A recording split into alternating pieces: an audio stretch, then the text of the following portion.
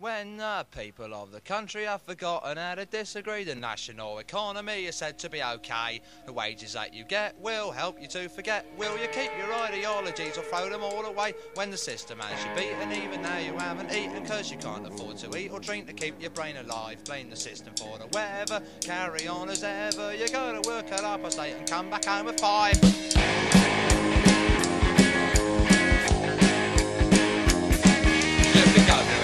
Talking about the human race, how they got their outer space, but it never stopped the wars. The whole of this humanity is based on greed and vanity. The ones who make decisions are the ones who make the laws.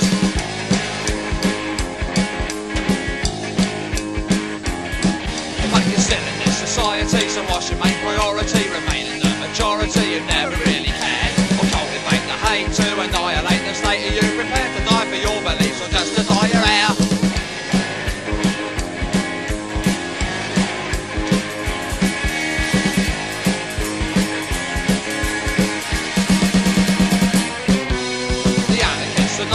But can you prove that you exist to a population who insist you're just a bunch of mates? You cannot change the system till you change your own restrictions.